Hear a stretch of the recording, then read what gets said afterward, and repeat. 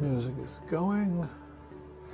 Let's switch over here and say, hi, I'm Bob Doyle, the information philosopher, coming to you from my ITV studio in Cambridge, Massachusetts, and webcasting about my work in information philosophy. Today's subject is going to be chance in philosophy, physics, biology, psychology, and neuroscience.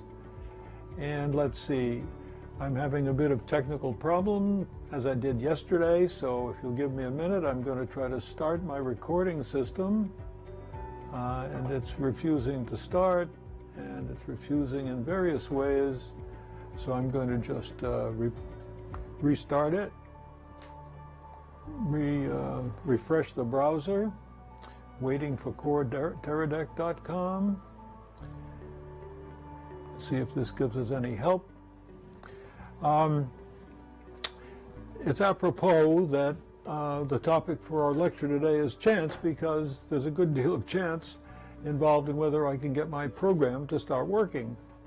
So perhaps I should talk to you a little bit about the technology that I've designed here, and hope to be able to use it regularly, 5 days a week, to lecture about information philosophy.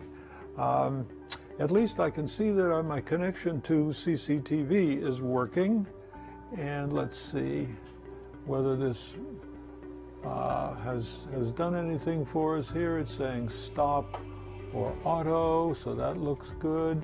I can try Facebook and YouTube. However, they don't seem to be coming around at all, so we'll keep an eye on them, and perhaps I will restart the show if they succeed in working. At the moment, they're saying not ready. So please bear with me, those of you who are watching in Cambridge. I've been studying the numbers on our viewers on YouTube and on Facebook.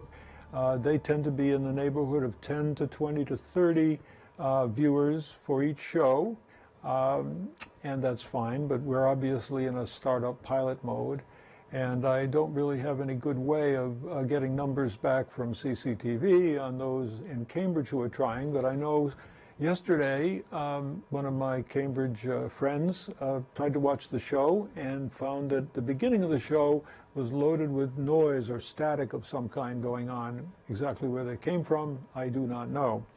But as I explained that yesterday, we had a failure of the recording at YouTube and at Facebook.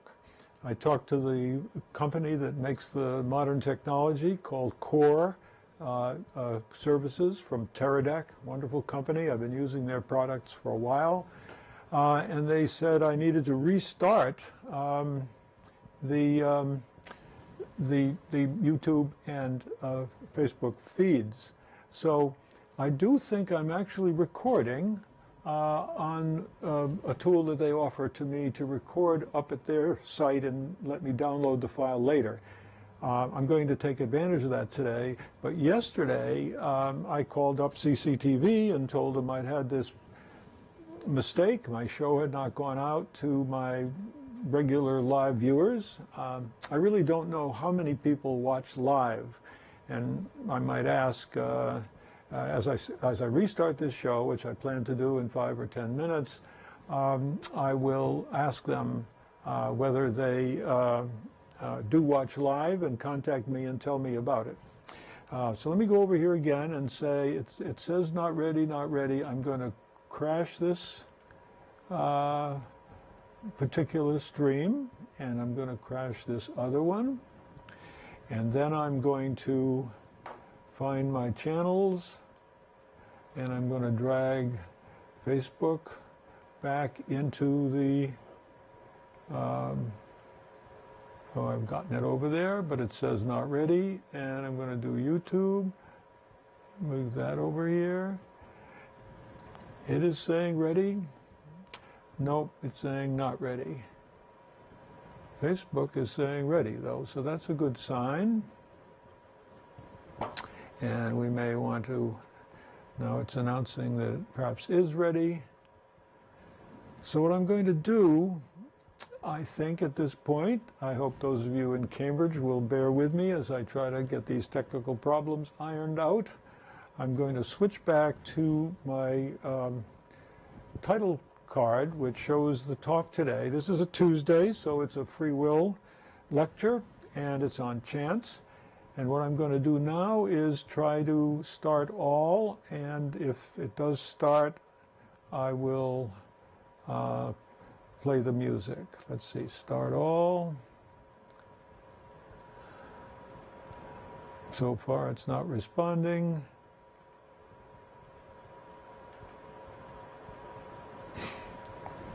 Not responding. Ready, connection failed, connection failed.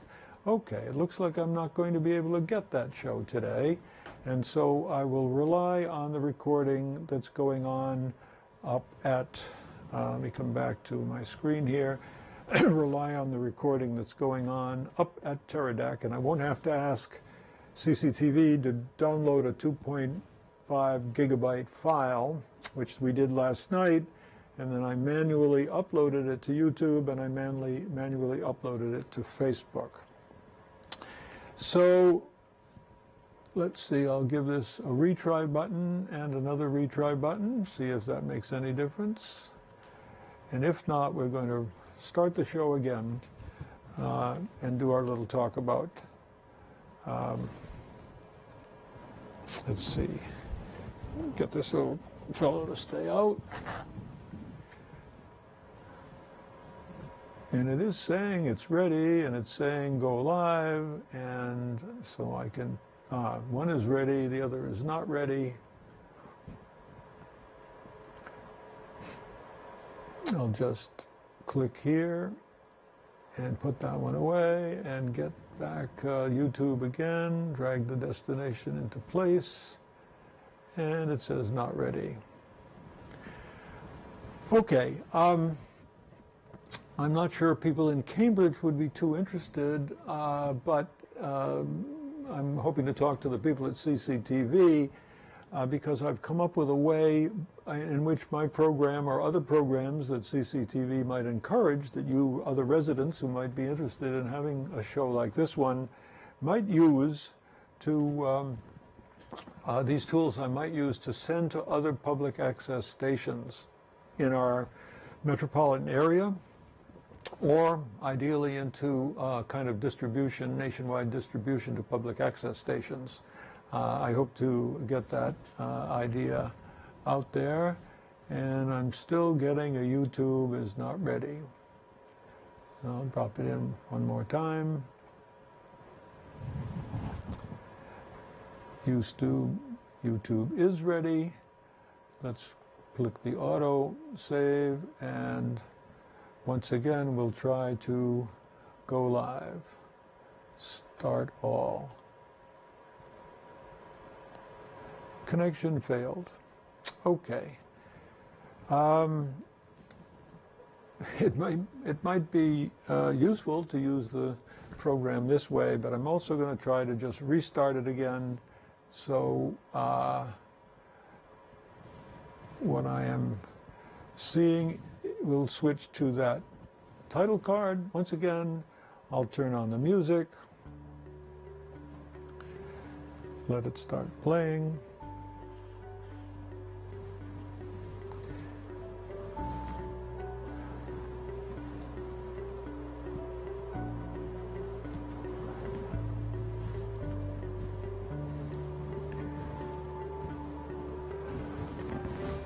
Hi, I'm Bob Doyle, the information philosopher, webcasting to you from my ITV studio here in Cambridge, Massachusetts. And here on my big screen, you see today's topic, chance in philosophy, biology, psychology, and neuroscience. I want to welcome you, and I'm restarting this program because I've had trouble starting the YouTube and Facebook streams. I hope to deal with those tonight. And I've chosen on this Free Will Tuesday the subject of chance. And chance is a very sketchy sort of word and a concept that has bothered a lot of people through the ages. From the very earliest days of Greek philosophy, the word chance, the word in Greek is touche or taiki, sort of written like psyche or psyche, the idea of the mind. That word was contrasted with necessity, and chance is regarded as the opposite of necessity.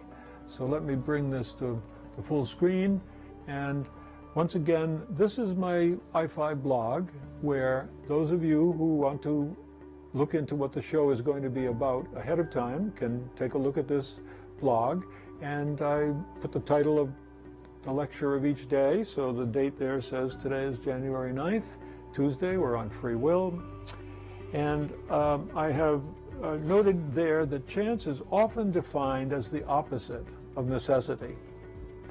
The English word actually derives from the Latin cadere, and the C-A-D-E tells us a lot about it. It means to fall, and the noun cadens is a fall or a falling.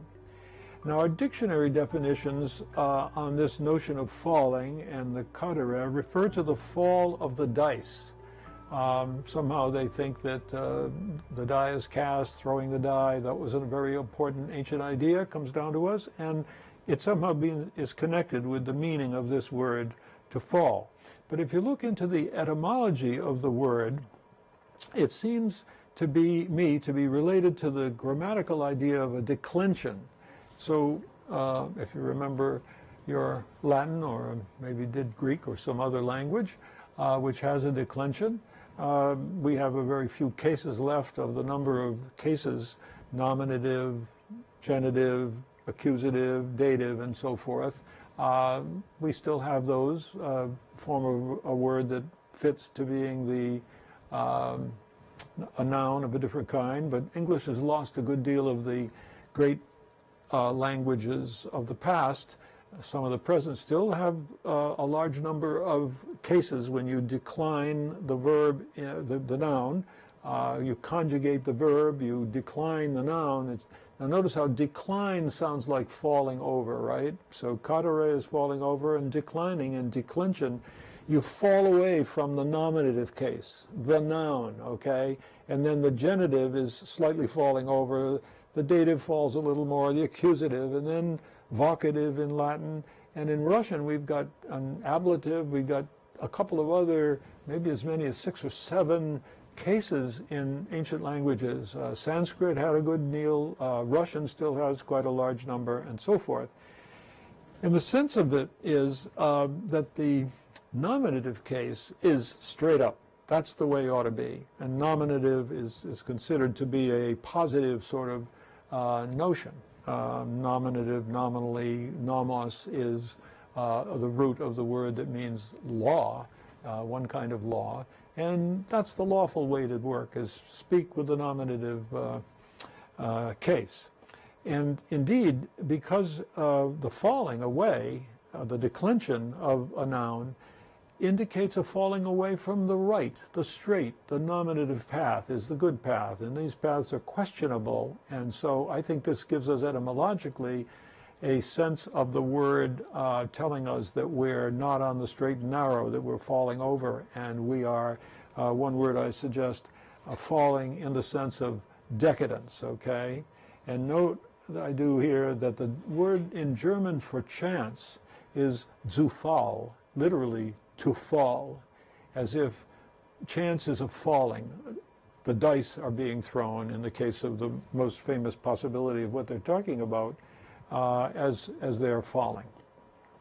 So in 440 B.C.E., Leucippus, who was, along with Democritus, one of the great philosophers of the view that the world consists of atoms and a void, and that the atoms are all somehow material and or maybe mechanical.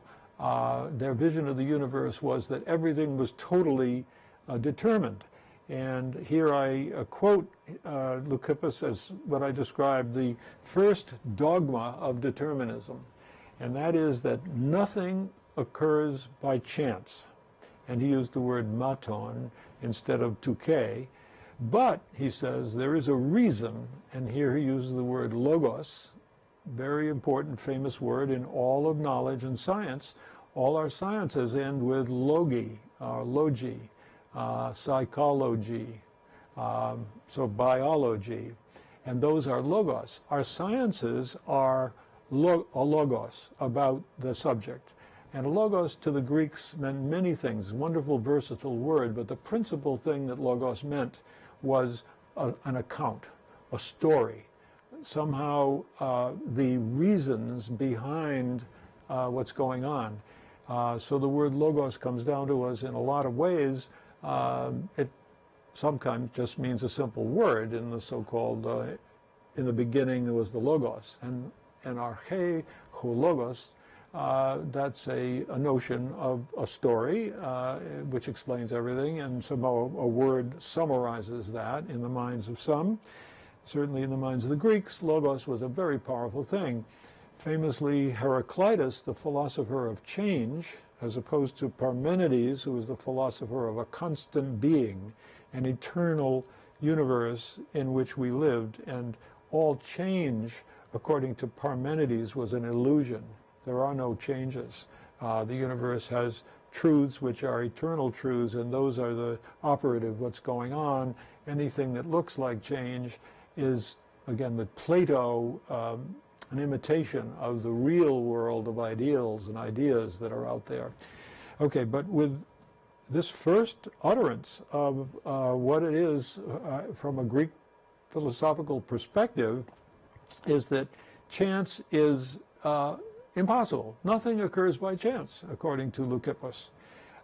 Instead, he and Democritus thought that everything, including every time an atom bumped into another atom, whatever it was going to do was predetermined by the laws of, in those days it wasn't yet called physics, but the natural laws would have all of these collisions completely determined by their paths. So nothing accidental would happen.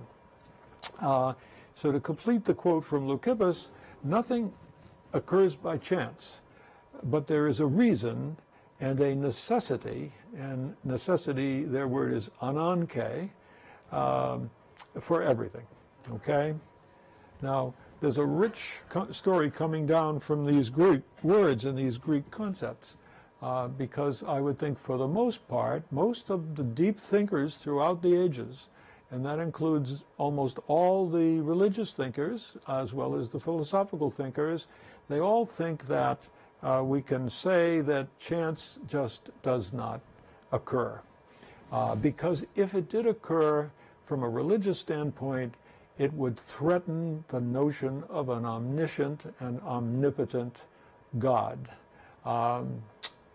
And all good is often added to that trilogy of attributes to the Supreme Being, who is in charge of everything, knows everything that's going on, knows whether you've been good or bad, as we spoke about recently. That notion, this incredible notion that so many civilizations have invented through the ages of a Supreme Being, is in real trouble if things are going on in the world that are not just not known, or not just random, but therefore not known by the Supreme Being. What kind of a world what kind of a Supreme Being would she or he or it or whatever be if things were happening by chance? Down as recently as the 18th century, early 19th century, the very idea of chance, which was written up powerfully in a theory of probability by, I'm failing on his first name, de Moivre, maybe Auguste de Moivre. Let's take a moment and switch screens. Come over here to this screen on chance, and we see some of the story that I've got here, but I'm going to open a new window, and I'm going to go to Information Philosopher, which is where I guess this one will do.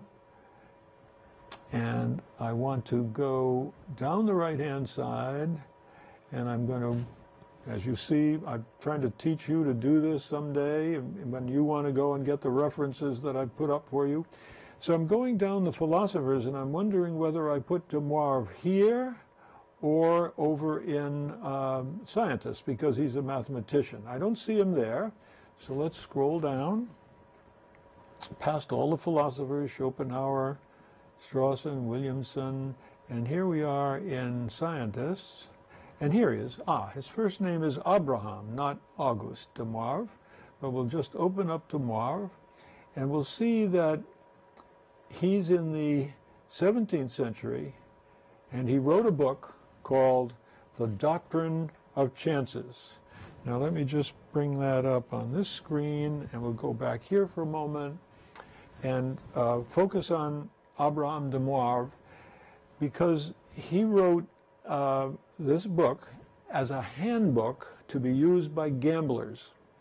And the idea was that every game of chance, had a fundamental set of rules of how you play the game, but then given that you followed the rules, and given that you threw dice or shuffled cards or whatever you did to make the game a level playing field between all the players and introduce elements of chance, those elements of chance could be calculated to give us your probabilities of winning in any particular situation. So imagine that we're playing cards and you've got 3 hearts and 2 other suits, and you wish to get rid of the 2 and try to draw some more hearts.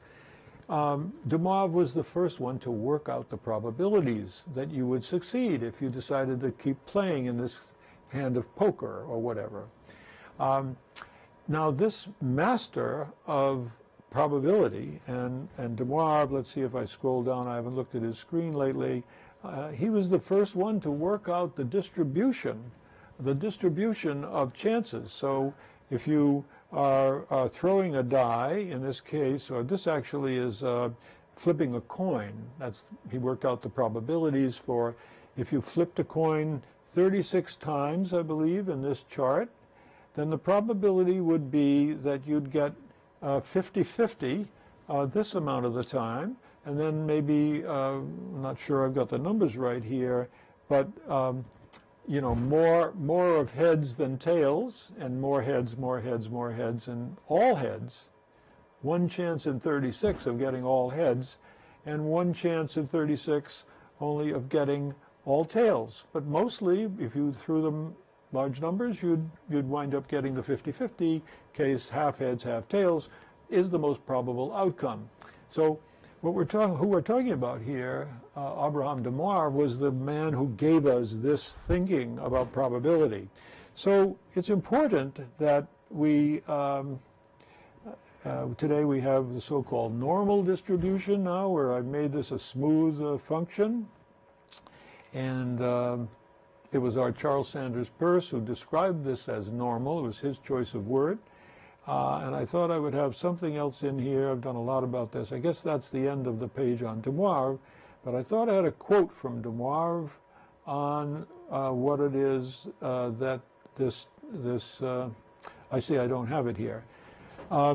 Basically, de Moivre regarded chance, his word, as atheistical.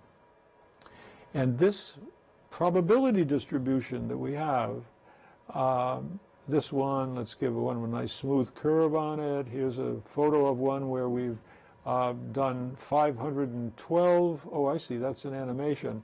There it is being shown with 16 throws, 32 throws, 64 throws, 128 throws of the dice, 256, and maxes out at 512. Look how wonderfully smooth. And de Moivre, the mathematician, saw it going over to being smooth. and saw that it might be a continuous distribution if you could throw an infinite number of dice and so forth. We've been dealing with this problem of whether the universe is fundamentally continuous or is it fundamentally made up of discrete objects, and it's only when you have a large number of discrete events that it starts to look smooth and continuous. We can apply this to our case of the two-slit experiment, where we're sending particles in one at a time, and we start to get the fringes on the back wall. Here we've only 4 throws, 8 throws. You can already see that they're tending towards more and more continuous as we do in more and more experiments, or in this case trials, they call it in probability. Ultimately, it approaches the smooth interference fringes on the back wall that we would get from continuous water waves. Okay, but why did de Moivre think this was atheistical? Partly because in his life and times, it was very dangerous to talk about chance, because to a religious ear, this was saying that there were things unknown to God. De Moivre had a very difficult life. I'm vaguely remembering his biography. He grew up in France, and he was a Huguenot who were treated horribly by the Catholic Church in France. So at one time, despite doing this spectacular work, de Moivre got published somewhat, I believe, even maybe while still in France, but then he escaped. He ran to England to avoid the slaughter of some of his co-religionists. And when in England, it turned out, his math was absolutely as good as anyone's at the time. Let's go back to his dates. I think we've got 17th century, 18th century, and I believe I have it right that de Moivre was a contemporary of Isaac Newton, and de Moivre's work came to the attention of Isaac Newton, who tried to get him an appointment of some kind in the Royal Society, definitely helped with getting some of his math works published, but for the most part, de Moivre could only continue to get out more and more editions of his The Doctrine of Chances book, which I have a link to it. There were 3 editions, it says here, between 1718 and 1756. I think those dates are a little late for Newton, but somehow I believe there was a connection there.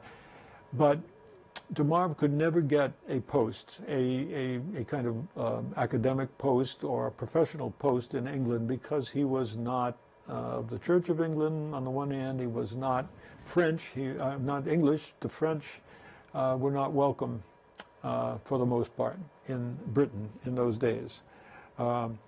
Here, before we leave de Moivre, let me add this line, because it gets to the heart of everything that we need to know about probability, as opposed to statistics, okay? The probability of an event, he wrote, let me bring it to full screen. The probability of an event is greater or less according to the number of chances by which it may happen, compared with the whole number of chances by which it may happen or fail. So the bottom line here is that you just simply count the number of ways something can happen. So if you have a die and you throw it, there's 6 possibilities. Each face has a 1/6, because there are 1 way to succeed and 5 to fail. So you add up all the successes and fails, happenings and or non-happenings, and you divide that into the one that you're trying to calculate the probability. If you have 2 dice, there's 6 ways you can roll the first one and 6 ways that you could roll the second, and that becomes 36 possibilities. And then you could say, what's the chance of getting a 1 and a 1? And it turns out there's only 1 way to get 1 and 1, and it's 1/36. But if you start to calculate the number of ways you can get a 7, there are quite a few ways. A 1 and a 6, or a 6 and a 1, 2 different ways. A 2 and a 5, or a 5 and a 2, 2 ways there. Keep working your way up. Pretty soon you have 6 different ways, I believe. So you have a 1/6 chance of rolling a 7. And that becomes the most probable outcome. And we can do rolls called trials and throw dice and look for the chance outcome, count them up. They turn into experimental data that we call statistics. Statistics are experiments that we do in order to see what's happening probabilistically. And probability is a theory about what should happen in the long run if we do a large number of experiments or trials and gather our statistics. The connection between probability as a theory and statistics as experiments is rarely understood clearly, I find, by many people who have written on this subject quite well. They have a surprising number of difficulties, I should say, to be generous, with the difference between a probability and statistics. Here I pop up on the screen my way of telling you to keep it in mind that probabilities are theories, and they are true a priori because they depend only on the mathematical logical possibilities, okay? Possibilities we can count, and then we can turn them into probabilities for the different arrangements or different patterns or different ways we can accomplish our ends.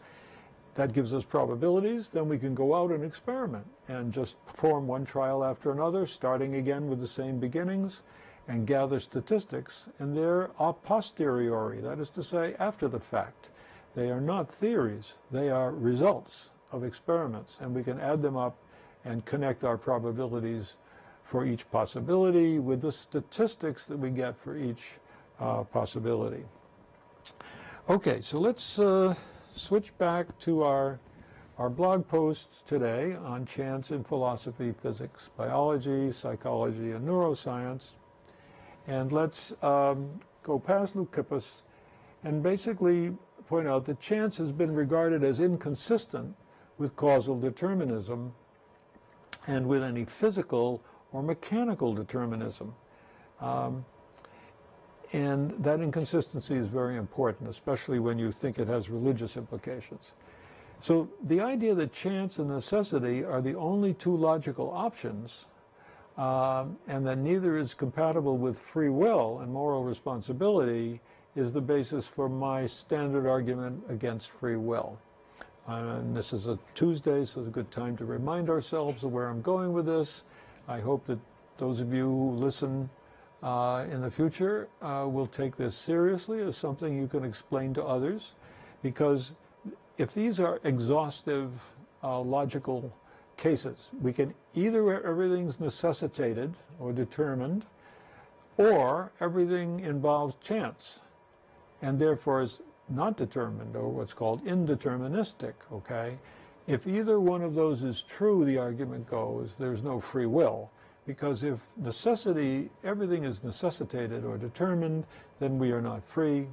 And if things involve chance, indeterminism, then we can't be responsible for doing something which was a happenstance from chance, and neither one of those supports the idea of free will and moral responsibility. Now, my whole book, and maybe we can switch back to the subject of this lecture, is that it's a scandal in philosophy that teachers out there are teaching this idea that we have no free will. So the first thinker to suggest a physical explanation for chance in the universe was Epicurus, who's a contemporary of Aristotle's.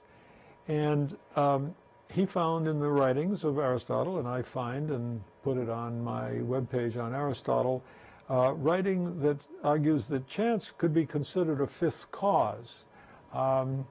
He basically argued for cases in which, Epicurus anyway, argued that there must be times when the normally straight paths of the atoms now of the materialists, Democritus and Leucippus, they were all necessitated, but Epicurus said they might occasionally swerve. The famous swerve, the klinamen, would occasionally mean that the universe was bent away from determinism, and that would allow us not to be completely determined by the mechanical laws that Democritus had put forward along with Leucippus. Now, the Stoics, who were the principal let's see if I'm on the right screen here. The Stoics, who were the principal opponents of this Epicureanism, and there were a number of reasons for being opposed to Epicurus. Epicurus was a wonderful, very pleasant fellow who enjoyed famously his food and his pleasures of various kind. He never was the hedonist as he's described in much older history, and even a lot of modern history still portray him as somehow totally a glutton and not moral because he was living his life to excess as they looked at it. In fact, he had a very sort of style of life which said nothing to excess, and the idea of the freedom that he brought into the world with his chance, and that's what he did. He said there is chance, as Aristotle had said of fifth cause, that swerve would not make him swerve, okay? That what that swerve did was open up the possibility of something other than chance controlling things or laws, mechanical deterministic laws controlling things. He very definitely did not think we are all chance or all determined or some combination sort of maybe, but I want you to listen to what, for example, the Roman writer in Latin, Lucretius, who wrote De Rerum Natura, The Nature of Things, he is one, Lucretius is one of our major sources for the work of Epicurus, which is otherwise only a few fragments remain because he was heavily censored. Even in ancient times, people did not want to recopy on the manuscripts of Epicurus because he was under attack from the Stoics. And the Stoics were really a very powerful force in ancient times. And in general, they had a very fine set of their own laws, strict moral laws, but much of it is good. They did a lot of science. They were early thinkers about physics, extending Aristotle and so forth. So the Stoics were okay, but they went overboard when they attacked Epicurean freedoms and Epicurean pleasures. But here is Lucretius, more or less quoting or translating into Latin. And he says, let's bring this up to full screen, if all motion is always one long chain, and new motion arises out of the old in order invariable, and if the first beginnings do not make by swerving a beginning of motion such as to break the decrees of fate, that cause may not follow cause from infinity. That would happen, we break that causal chain, and then cause may not follow cause from infinity. If we can't swerve or break that chain, whence comes this freedom in living creatures all over the earth? Now, I think that's a wonderful line, and in general, that poem, De Rerum Natura, is most of the wonderful insights into the needs of humanity to believe that we have a degree of freedom, and there's a lot of other wonderful stuff in Lucretius. Now, I want to show, I think, prove to you, I hope, by reading Epicurus, the fragments that we have, that he did not say the swerve was directly involved in the decisions, so as to make those decisions random. This is a critical part of what I call the two-stage model of free will, that the chance part is to open up additional possibilities for consideration, for evaluation, and eventually for a judgment or choice which picks one of them for good reasons. And when it picks them, the fact that the one chosen comes to us by chance in no way causes that action to be irresponsible. Just because something came up as a popped into our mind idea, we have no idea where it came from, but when we evaluate it, it turns out to be a good idea, and we decide to act on that good idea.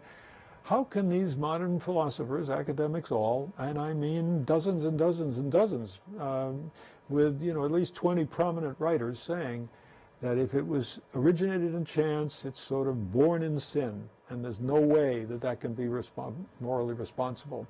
I find it very surprising. I've been thinking about this, trying to write about this now for 10, 15 years. My book on free will tries to make this case, but I'm fighting an uphill battle with my colleagues, most of whom are now in academia and are well published and so forth. Compared to me, I'm an independent scholar, although I have the Harvard faculty appointment because I got my PhD at Harvard. So here I am. I want to defend that Epicurus did not say that a swerve, that is to say a chance, accidental happening, would cause our decision itself to be random.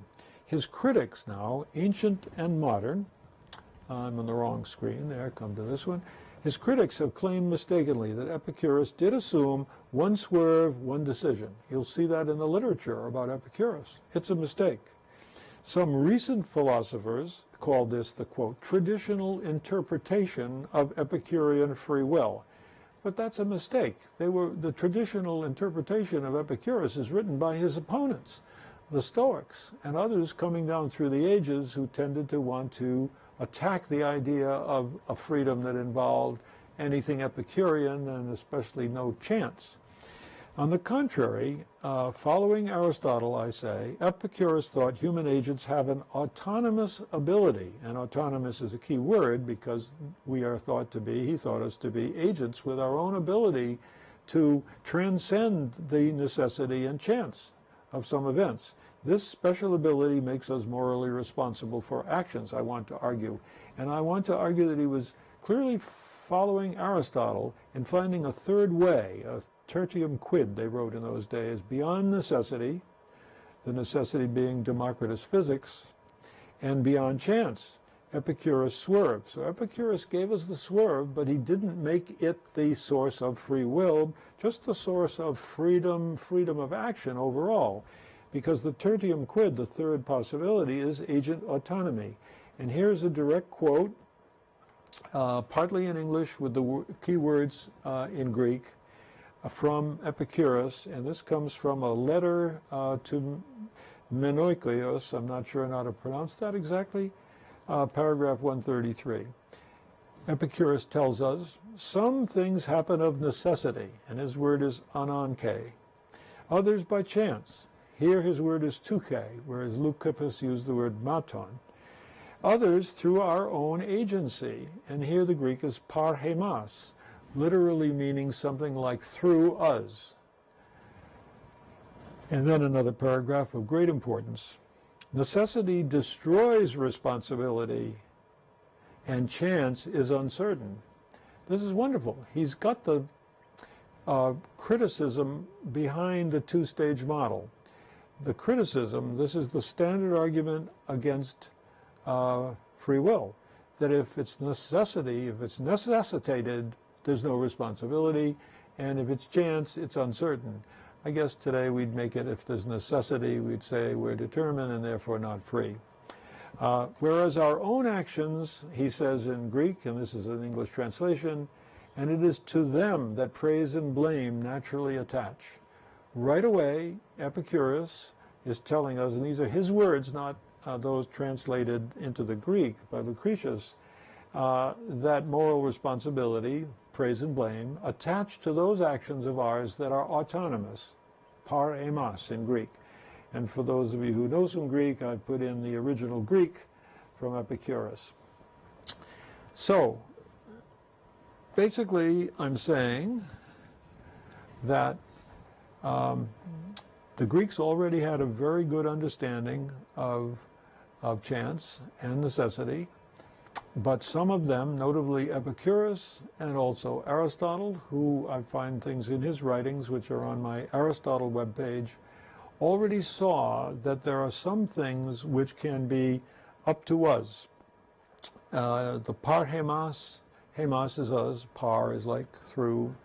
In Aristotle we find words like ephemas, meaning genitively the F is something like, again, more or less a through us or because of us, I think is the translation. And occasionally he writes en hemas, which is in, and he's saying It's in us. It's in us, the cause of our actions, the seat of our actions, the part of our character showing from our actions, which Aristotle is so wonderful at the description of how it is we come to have character.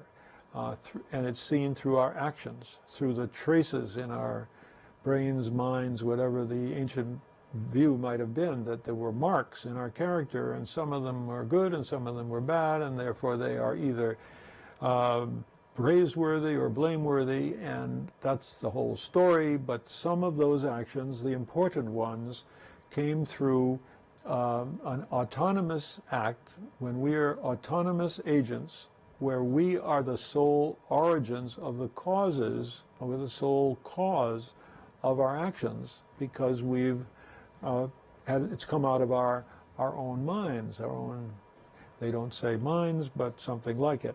So in my final paragraph here, I say, despite abundant evidence, many philosophers deny that real chance exists.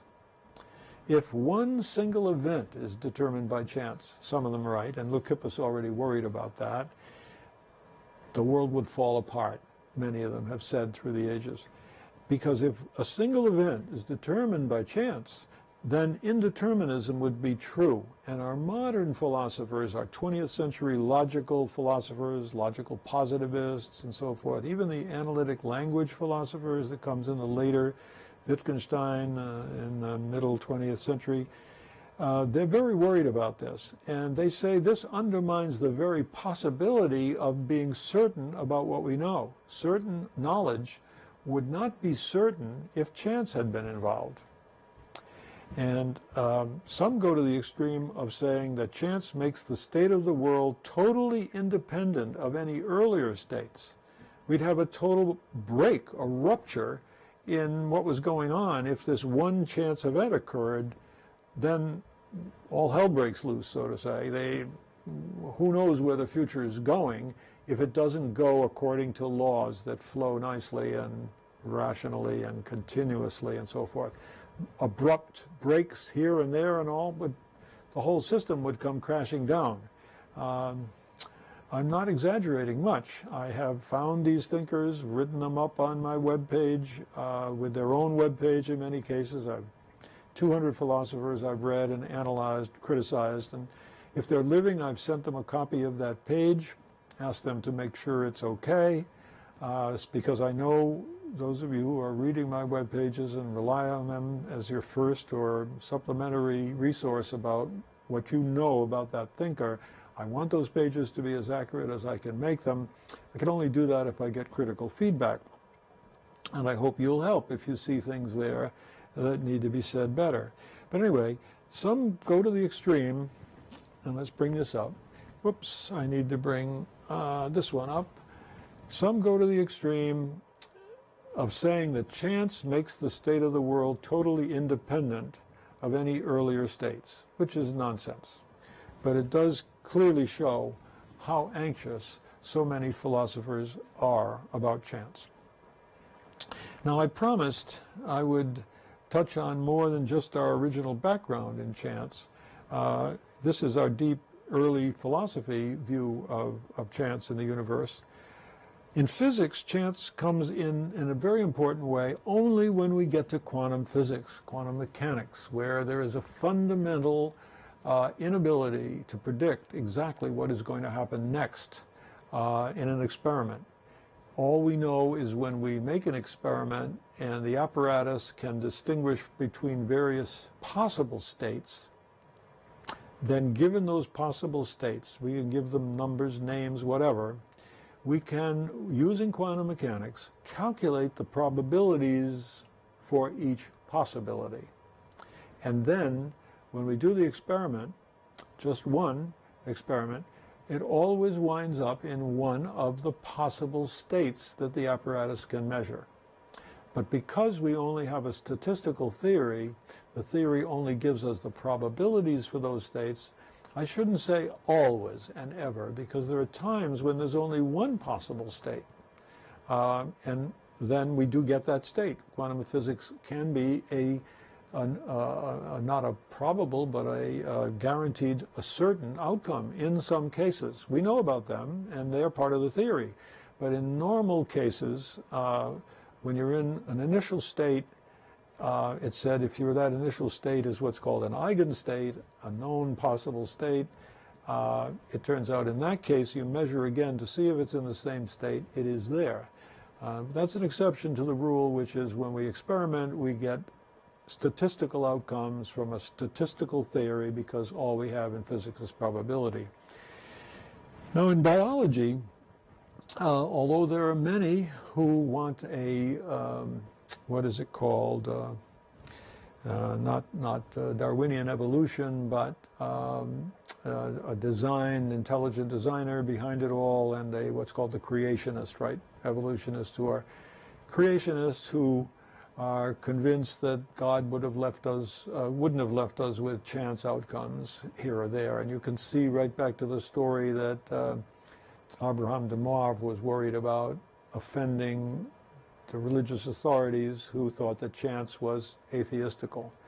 Bring that down to the current day, and you have a large literature, a lot of people writing a theory of evolution that insists that it couldn't have been the way Darwin describes it and produced any of the wonderful, endless forms, most wonderful, most beautiful, evolving to what we have. It must be that behind the evolutionary process there is a designer, a creator, and they're very popular. Many states have put them in the schools and tried hard to put them in the schools. There are lawsuits and so forth. It's a kind of sad political past in the last several decades, but that's where we are in our modern understanding of science. So many people are now thinking that a lot of science is fake news and so forth. That's discouraging.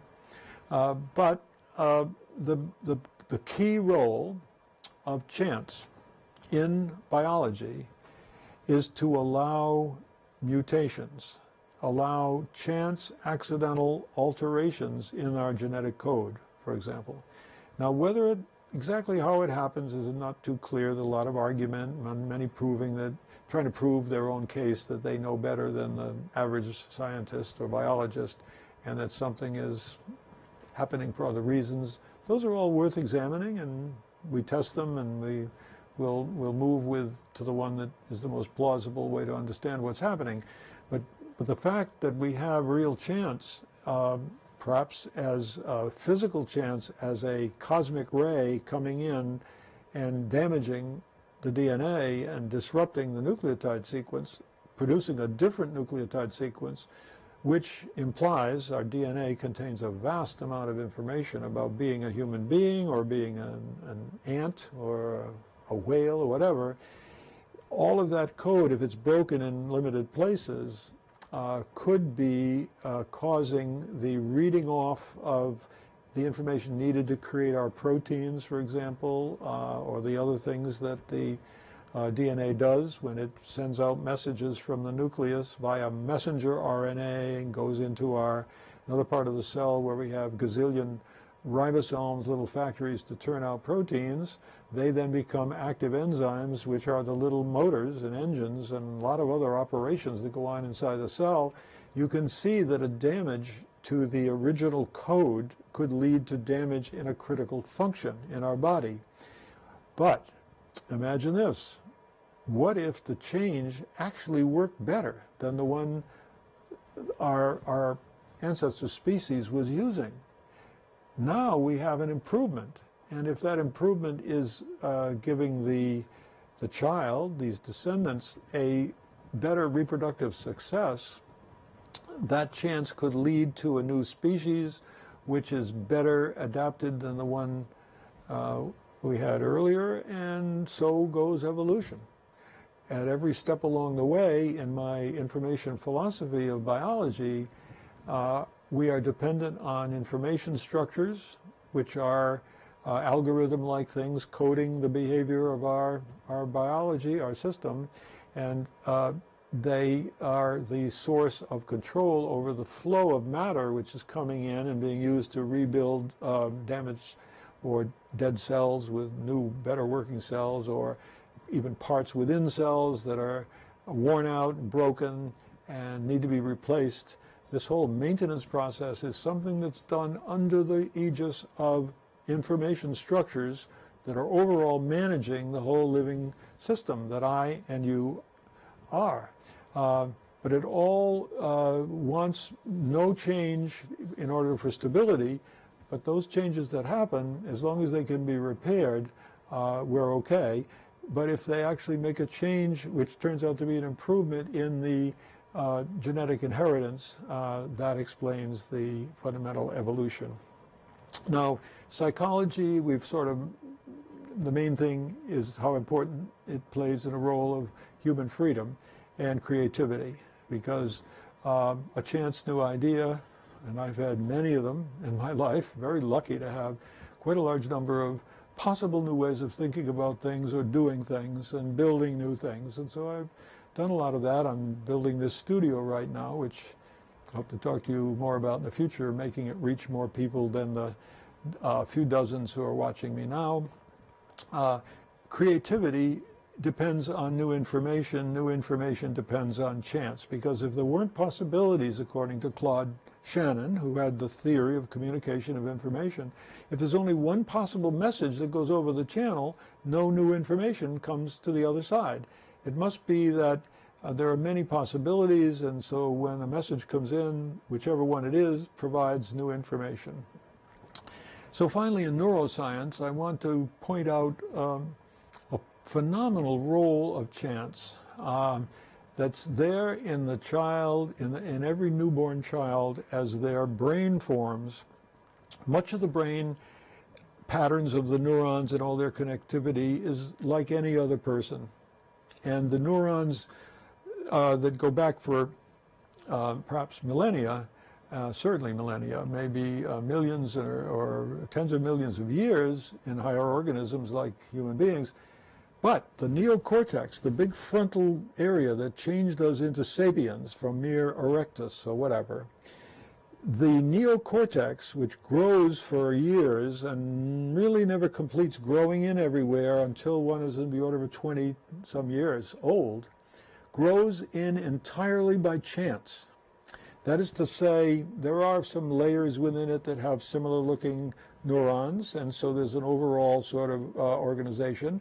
But for the most part, these 10 billion neurons connecting to the other parts of our motor cortex and our sensory cortex and so forth, it grows in randomly, which means to say a young child has a set that's all random, and there's no information encoded in it yet. In our model, which I remind you that Donald Hebb said that those neurons that fire together when they get sensations coming in get wired together. Now, the ones that get wired together are more or less entirely at random to some extent, because the neurons, the 10 billion neurons, are connected to each one 10,000 other neurons. So we've got 10,000 times 10 billion possible connections. All of them become particular to the experiences of each individual. And that chance means that we all have different recordings of the experiences out there. We all have similar experiences. You know, a child plays with a ball, learns what a ball is, and does something with it. But what that child learns can be somewhat different from what other children have with their experiences. That can account for real differences that philosophers have worried about for ages in what are called qualia. What does it like to be a bat, some wrote. What is it that my experience of red is when I see red? Is it the same as your experience? Well, much of it, the answer is yes, but the possibility of differences is built into human beings because the brain got itself wired up initially, grew out at random to these 10 billion neurons, and then only the ones that get fired and burned in are preserved, and the rest we lose by pruning away ones that don't get used. So I want to thank you very much for being with us a lecture today. Let me take back this screen describing our lecture and turn on the music, and I will say goodbye until tomorrow.